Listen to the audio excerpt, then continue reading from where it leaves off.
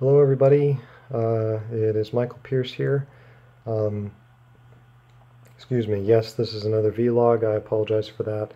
Well, it's not a normal vlog because I have a script here that I've written, but for various reasons I didn't feel like it was appropriate to make it into a full-fledged video with the pictures and everything because that would take away time from the ESFJ video that I'm making, and also because I felt like I need to get this out here, and also because it is essentially a reply to a video that I'll get into in a moment, recently released that is, it's not a video with pictures, it's a talking video like this, sort of informal, and so if I'm replying to it, then I figured that I would take on a similar-ish style.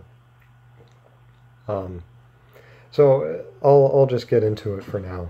And so a video was recently released by a successful YouTube Jungian enthusiast. The channel name is INTJ.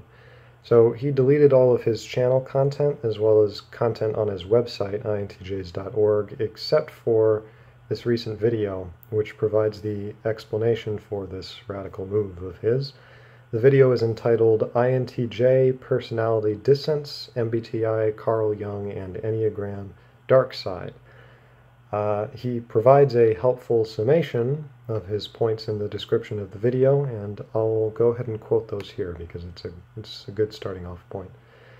INTJ exposes the dark side of MBTI, Carl Jung, and the Enneagram, and explains why he left typology. I want to thank all of you for watching, but I have decided to delete all of my videos and articles for three main reasons, which I explain in detail in the video. 1. I no longer accept the accuracy of typology. 2. I believe that typology corrupts people. And 3. There is a hidden dark side to it, ... For the resources I mentioned in the video, please visit the link below so you can see his video in the description for that. Thank you all for watching, and may God bless you. So the reason this video is of interest to me, and I originally wasn't going to say anything about it because I generally don't, but I thought it was important because he's a fairly popular, or he was a fairly popular channel. I don't know what the subscriber count is now that he's said he's not making any more videos, although he did make a follow-up video just today to the final video that he put out. In any case, I'm interested in it because he does address pretty succinctly sort of some of the main criticisms and concerns and things that have been brought against what I guess I'll call the typological community. So it's representative of many complaints I've heard over the years, and I think it would be worth my time to create a response to this video's complaints about typology, and just to get another voice out there, just to get a counterpoints to what he says. So, excuse me. I'm going to be going through and essentially addressing those three main points that he makes and what he says in the video. You can go to his video and watch it for yourself. By all means, I encourage you to do that. Though if you really like typology, it'll probably make you angry. He is not exactly, well, anyway. I'm trying to make this professional, and I'm trying to take all of his points out of any ad hominem or anything like that, just to address them on their own terms. So, point number 1, I no longer accept the accuracy of typology. So this is probably the most common thing that's brought against it. And so, first of all, scientific studies have denounced the Myers-Briggs type indicator, not Jungian typology as a whole. They can't denounce Jungian typology as a whole because, as channel INTJ himself points out, it isn't a whole. It isn't a consistent system. It's a community of related but arguing ideas. There are thousands of resources, this included, all saying subtly or radically different things from each other. They can't be debunked as a whole. They could only be debunked individually according to their different claims. You might as well say that psychology as a whole is flawed because a particular popular instrument once championed within it is shown to have flaws. Most of the typology community doesn't even like the MBTI. Quite a few denounce it far more harshly than the researchers themselves.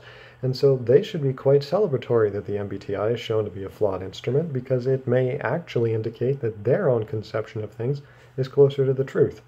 And insofar as the ideas presented on my channel make no claim to be representing the beliefs of the Myers-Briggs company, I do not see what research into the company's instrument has to do with me, nor what an article that does not reference and quote me directly and my ideas directly, what that has to do with me. The word typology and typology community designates a family resemblance of ideas and resources, just as philosophy designates a family resemblance of multiple thinkers who all argue with each other. Let me prop this here. Who all argue with each other, but still are all kind of designated within that area of philosophy as a whole. You have to refute every philosopher and every typologist individually according to what they individually propose. And along the way, you'll probably find typologists and philosophers who you actually agree with. Anyway, so, however, you can, I guess, refute the MBTI insofar as the MBTI makes explicit predictions about the external world that are designed to be tested and evaluated and possibly refuted. I personally, however, have always avoided making those kinds of specific predictions because, as I've said before, my theories are not behaviorist but cognitive. They are concerned with thought processes that can manifest in a wide variety of external behaviors and cannot be relied on to manifest the same way all the time or in every person in a way that you can clearly and reliably measure it in that way. So as such, empirical science cannot validate it because there is nothing external for it to confirm. So it's a huge weakness on my point. Don't get me wrong. It would be a lot strengthened if I could make external claims, but at the same time, that's precisely what a lot of people really complain about. They don't want a personality system to make, or even a psychology for that matter, to make explicit external claims, because that takes away from their agency and accountability, which is another thing that INTJ's video points out. But I address that later in the video. I don't really like how he puts it. Anyway, the point being that yes, it's a weakness on my part. It means that the only confirmation that you can have, as far as I can tell, for the things that I say most of the time is ultimately subjective. It's not objective in the sense that empirical science is, because you're not detecting it in this measurable way that cannot be denied that that's occurring. It has to be detected via your intuition, via you yourself. Which has a whole potential host of problems that can come with it, as anybody kind of involved in the community knows. People not being sure of their type and all that kind of stuff. But I think that that's the only way you can do it in an area that is concerned with what's going on inside a person's subjective experience. I'm concerned with describing structures that can be seen and recognized by another thinking subject, not a machine necessarily. They are too human, these structures. Empirical science has every right to call me a crackpot for that, but you can't give me a yellow card if I'm playing rugby and you're playing football. You can think that rugby's a dumb sport for some reason, but they're two different games. We're playing different games. Well, I don't know. I also think that it's interesting that often the two complaints are coupled together, that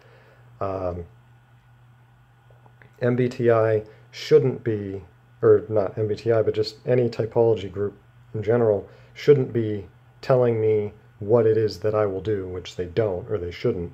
That's correct. You shouldn't be telling them what to do. But then they also will say, also, it's not empirically validated. So essentially what you're saying is that you shouldn't be doing it, and also you can't be doing it.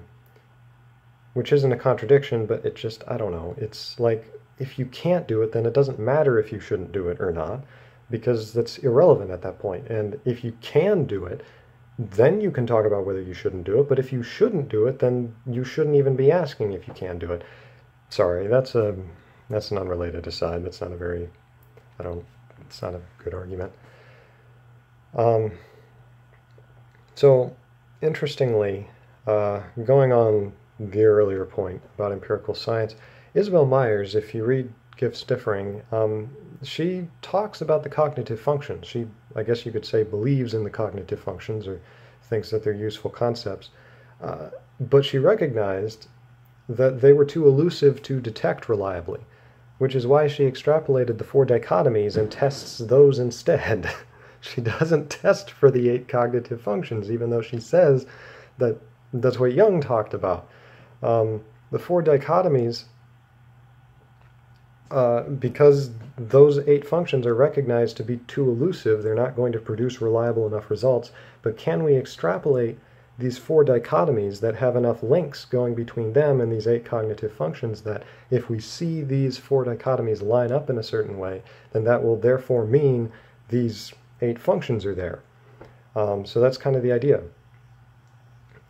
But if those indicators are shown, if those strings tying back to the 8 functions are shown not to be sufficiently reliable, then this only means that those 4 dichotomies are not the best means for measuring that underlying theory.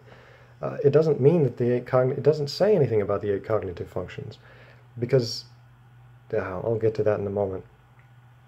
You can argue, as many typologists do, that those 4 dichotomies, by that I mean extroverted, introverted, sensation, intuition, thinking, feeling, judging, perceiving, that those aren't the best means for testing, if you can test at all, for those 8 cognitive functions.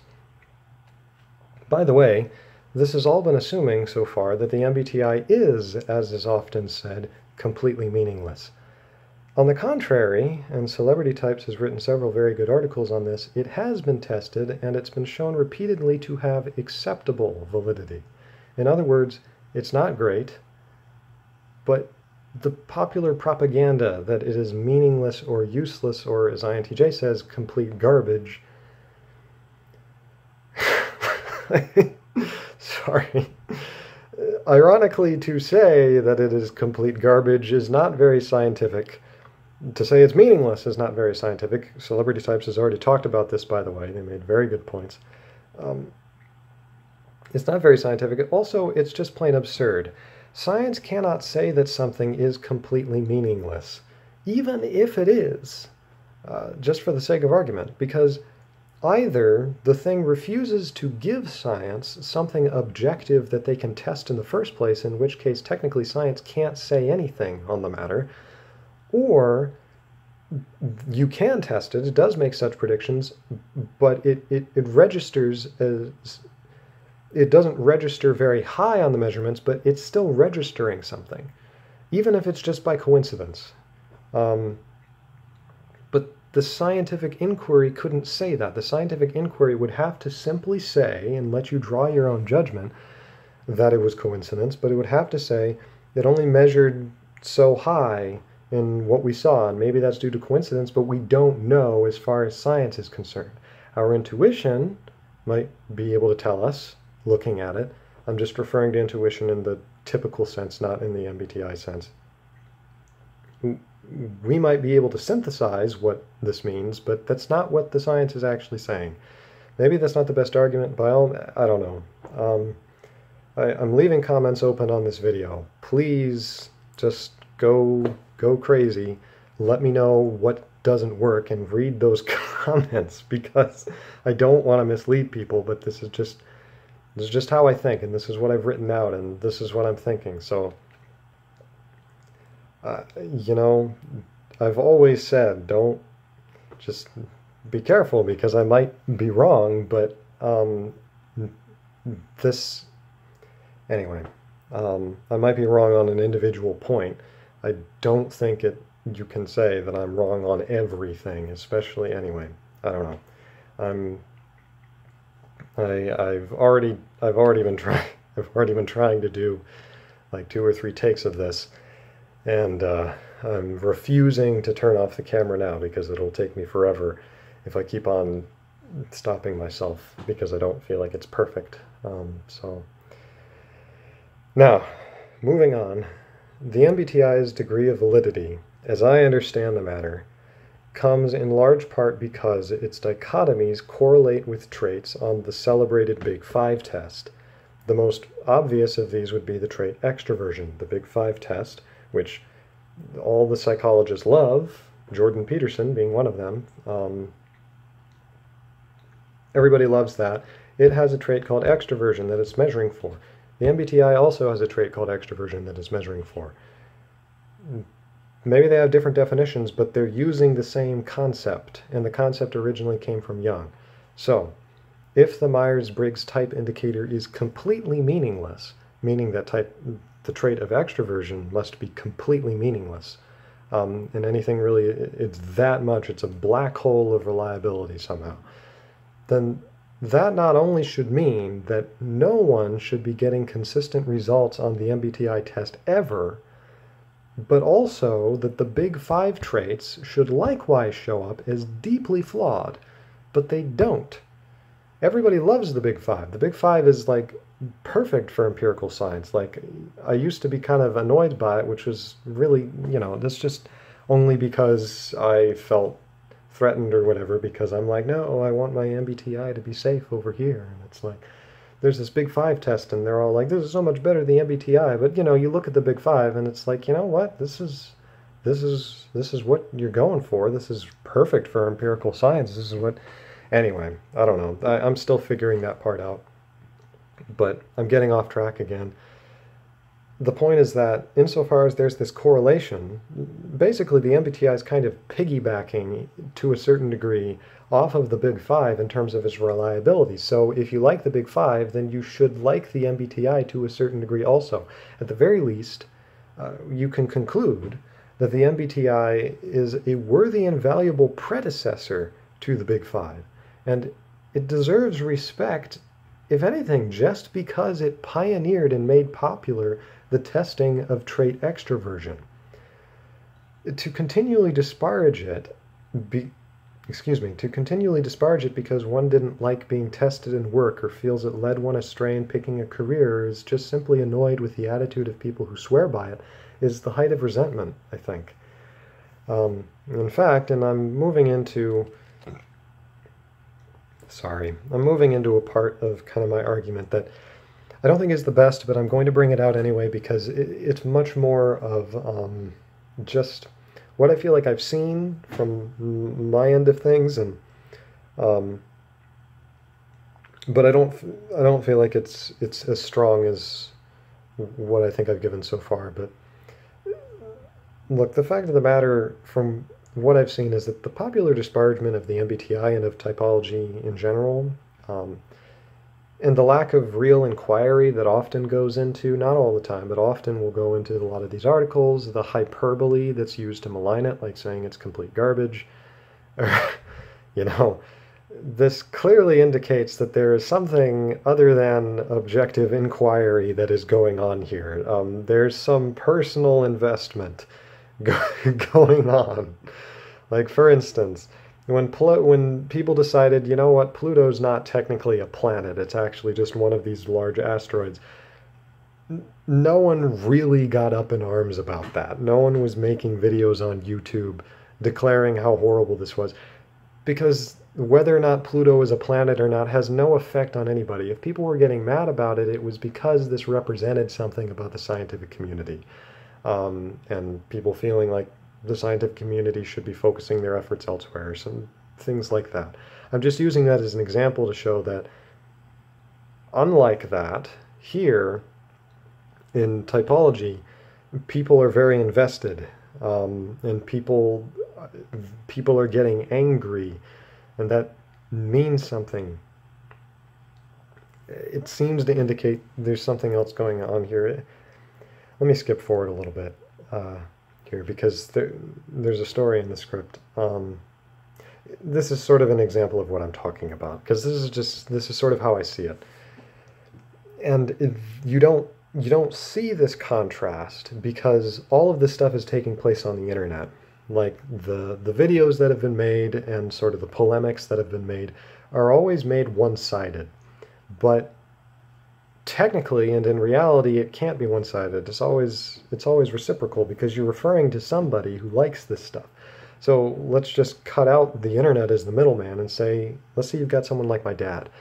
My dad is actually skeptical about the MBTI, but there's one thing he's not skeptical about, and that's when he read his INTP. He had to take it for work. He read the INTP description, and it was like, and just so you know, anyway, if you don't know my dad, he's a computer programmer. He's not one to, I don't know, he's not one that's the kind of thing that happens for him. He's actually very resistant to getting these kinds of his mind blown.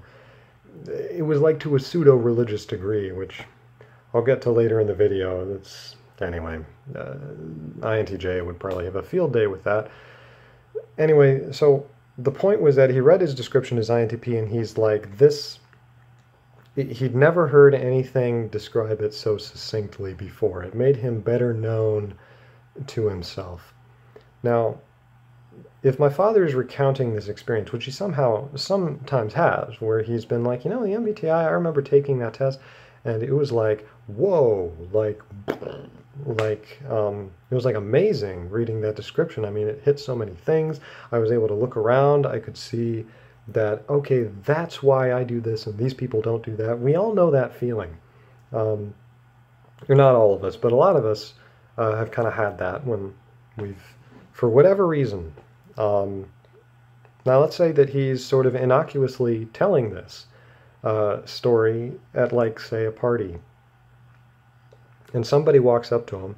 Imagine that it's one of the people who've written the articles, as polemics, or the researchers walk up to him while he's saying this and say what's in their articles to his face right there, and say that the MBTI is completely meaningless, or as INTJ implies, I'll get to this in a moment, and I shouldn't be laughing because I'm trying to, that it is the creation of a satanic cult worshiper, namely Jung, and that you have been infected by and are buying into the ideas of a madman and his devil named Philemon. And I'm sorry, this is in fact what INTJ says. I'll get into it. You say that to the person's face. What are you implying? Especially when it's my dad. What are you implying? Even if, cut out the whole thing about Philemon. I'll get into that at the end of this video. Now, of course, you all don't care about what I'm saying right now. You're like, what the heck is he talking about? But if all you're saying is that this is completely meaningless, that's rather insulting, especially when someone's just been telling you in sort of an innocuous manner, yeah, it was a really great test. Because you're saying that your experience is the result of you being had, that you're a sap. And there's hundreds of thousands of people, not just that you're sap, by the way, but that you've been completely taken in, and I haven't been taken in. So you should listen to me. I don't know, people aren't necessarily saying that, but that's just how it feels, and obviously I'm biased. But you got thousands, way more than that, but lots and lots of people who have millions, I think even, who've had these experiences, and you're making this video where you're literally saying that they are all saps, regardless of who they are, or what specifically their experience has been. It's just, I don't know, I feel like there's something unconscious going on here, that there's resentment being expressed because the person who's saying this wants to feel like they're smarter than all these people. Like I said, this isn't really a very good argument, but it's just how it feels. I don't see how it could be otherwise, because I haven't tell me if I'm wrong, but I haven't made videos where I've been striving to say that such and such an entire ideology is complete nonsense, because that would imply that everybody involved in that, no matter who they are, because in my mind it's like, if I'm going to say that, I've got to walk up to every single one of those people and check them out and check to see. So I'm always trying, I don't know, I don't do a very good job, and I'm always trying to be careful about what I say. I've gotten off topic, and this probably isn't making complete sense, but it's understandable that you'd be frustrated and resentful, but I don't know. And a lot of the, like in INTJ's video, and it's not surprising, what he mainly criticizes is the typology community, and basically there's a lot in there that is actually rather insulting without even directly trying to be, just because it's immediately implying that, and I know that he has a problem with me because he mentions me in the video in connection with, I'm sorry, gosh dang it, in connection with Philemon, with this demon, which is not I'll get to that. Sorry, I keep saying I'll get to that. I know he has a problem with me, but where was that? What was I even talking about? The comments are directed towards the typology community. They're not directed towards the ideas, which is not a surprise, because one of the main arguments that people make is that the ideas are not consistent. So of course they're not going to talk about the ideas, because in their mind, well, you're all supposed to be part of this cohesive group. And it's like, no, we're not. Like practically everybody who starts a channel is like, here's what makes my version of it different. And you can come in and see whether or not this is hitting home run. You can like it or not, but you can't, you'd have to go to every channel individually. It's not even, you can't, I don't even think you can really say it's a typology community. So the result of this is that, what that means is that none of these criticisms, they're always treating the criticism as though it's criticism of the ideas. But they never mention the ideas, so it's criticism of the community.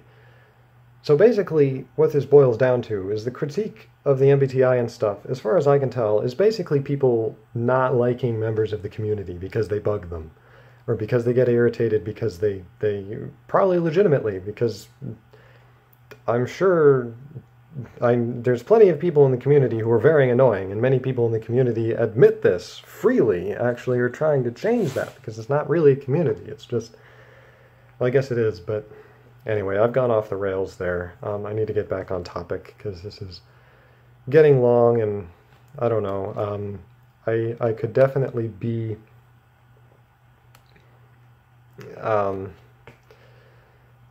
I could just restrict myself to just saying what I have in the script here and not kind of going off book, but I don't feel like that would be honest, because I don't know, this is kind of how I really feel about it, and you know, if I come off as though I'm just not all that professional and I'm just a young guy, which I am, then that would be more honest than me kind of trying to portray myself as though I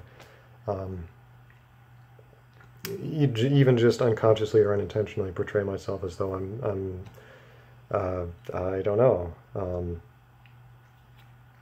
because I'm more objective than I am. I have my biases and weaknesses and stuff, but I don't know. Just one more point on this topic, and then I'm going to move on to the next one, is that, you know, there's a lot of complaint that, okay, if there's all these tons of different people and they're all talking about